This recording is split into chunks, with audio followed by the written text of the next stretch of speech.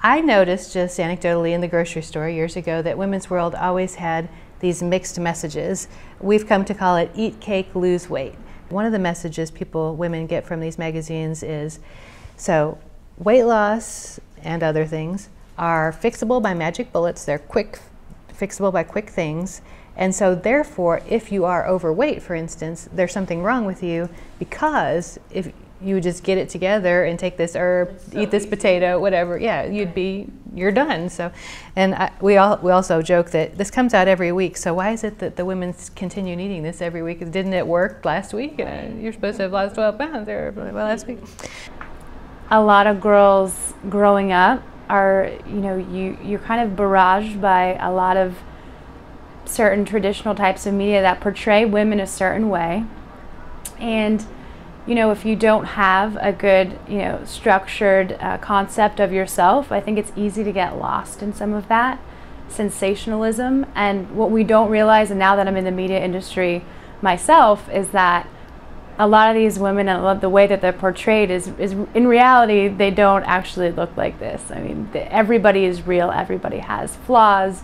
Why is it that people who are trying to sell us things are taking away some of the joy out of our life? People who want to sell us weight loss products and tell us how we're supposed to be and that sort of thing.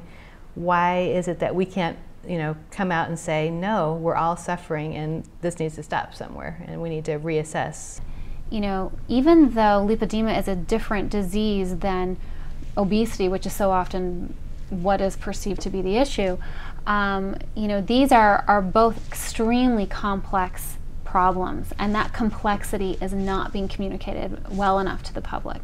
If we think of the diet industry, for example, the diet industry is oftentimes based on a very simple premise that if you try the latest diet plan, you can have flat abs in 6 weeks, and that's that kind of message that the body is infinitely malleable. You can have whatever body you like. In fact, that's not true at all, and the scientific evidence shows that this is extremely complex, but that's not the message that's getting out there. Here are programs about very big people who are losing weight, and they show then on television what those people eat. Oh my God, I have never eaten that much in my life. And that's so awful to see that because of programs like that, the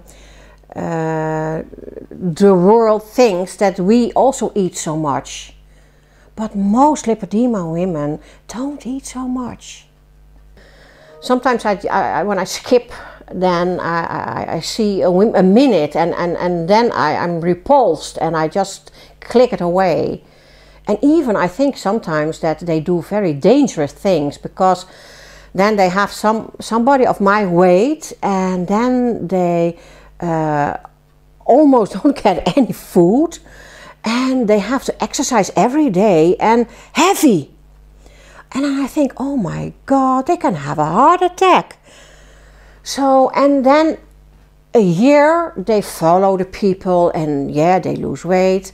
And then after that year, and that's also proven, that after a year they don't have, then the television crew is gone and they don't have a personal trainer anymore and the weight is very quickly up again.